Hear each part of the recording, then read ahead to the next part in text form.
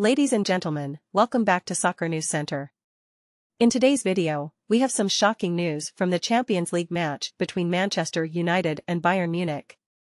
Andre Onana, the United goalkeeper, made a dreadful mistake that led to a nightmare scenario for his team. It all happened when Leroy Sane took a shot that seemed tame-looking, but Onana allowed it to slip underneath him and into the net, giving Bayern a 1-0 lead.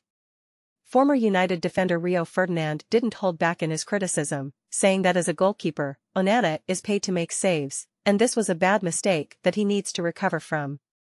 Even former United midfielder Paul Scholes had a slightly different take, blaming the whole team in front of Onana for the goal. He acknowledged that Onana made a huge mistake, but emphasized the lapses in concentration that allowed Bayern to go 2-0 up before halftime. Onana joined United from Inter Milan for a hefty fee, with high expectations for his ability to play out from the back. However, he has already made a few basic mistakes, including an incident in the opening Premier League game where he punched a striker instead of the ball.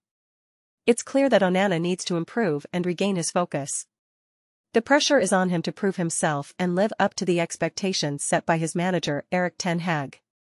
Ten Hag had praised Onana's playing abilities and his eagerness to win trophies, but clean sheets are the first criterion for a good goalkeeper. Will Onana be able to recover from this nightmare scenario? Only time will tell.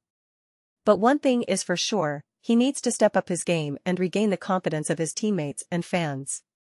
That's all for today's news.